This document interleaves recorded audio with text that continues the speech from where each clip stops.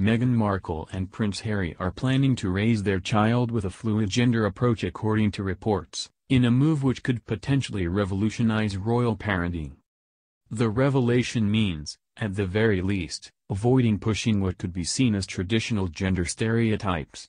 Last month it was reported the couple have constructed a gender-neutral nursery at their home in Windsor. Meghan is expected to give birth to the couple's first child this spring. Speaking to Vanity Fair magazine, a source commented, "Meghan has been talking to some of her friends about the birth and how she and Harry plan to raise their baby." Her exact word was fluid.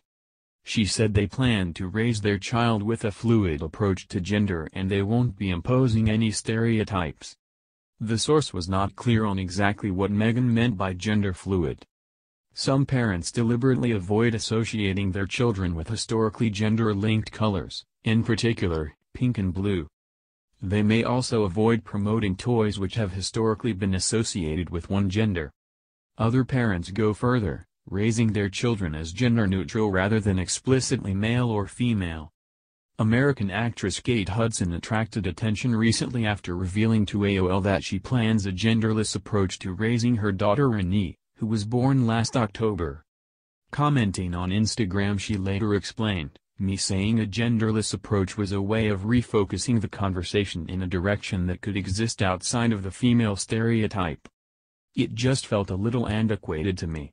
Not all girls want to be a princess, some want to be a king." Meghan and Harry recently returned to the UK from a 3-day official visit to Morocco.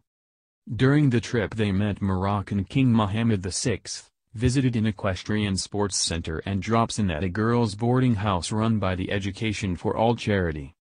Prior to that, Meghan attended a private baby shower with friends in New York's 5-star The Mark Hotel. According to People, attendees included Amal Clooney, Serena Williams and stylist Jessica Mulroney.